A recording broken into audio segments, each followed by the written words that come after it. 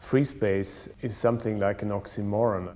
There's freedom, which is something of the imagination. It's a state of mind, if you like. It's certainly nothing tangible, it's not a thing, whereas space, architectural space, is obviously something that's physical, that you can touch. Architectural space is made through definition, in other words, through making borders, through limiting areas out of the potentially unlimited space that is surrounding us. And freedom is about the opposite. For architecture, obviously, then the question is, how do you combine those potentially contradictory concepts? What we decided to do here for the Biennale is to create a pavilion in which we're dealing with qualities of surface. And in this, we're working not only with our visual sense, but also addressing our corporeal and haptic senses in how we perceive phenomena.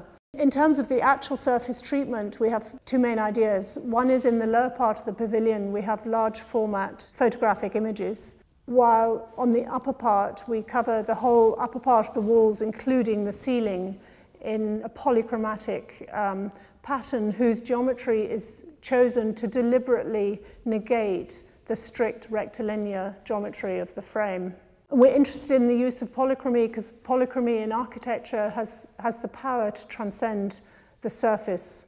This has the effect that the space in which one is standing really seems to expand.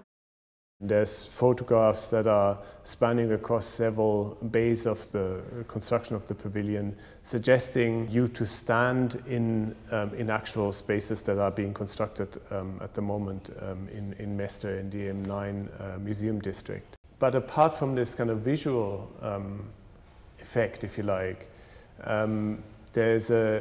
there's a deliberate choice in the materials, in that we chose materials that are very tactile, that are inviting you to touch, to hug the building, if you like, and to invite you to, in a way, open up your sensuality, your senses to your environment. What you get is this sort of sheer solidity of this quite large frame, counteracted by the ephemerality of light coming through this sort of crazy paving pattern. And the light really establishes the difference between the limitation of architectural space and the freedom of one's imagination, therefore, in effect, revealing, in our view, what we mean by the word free space.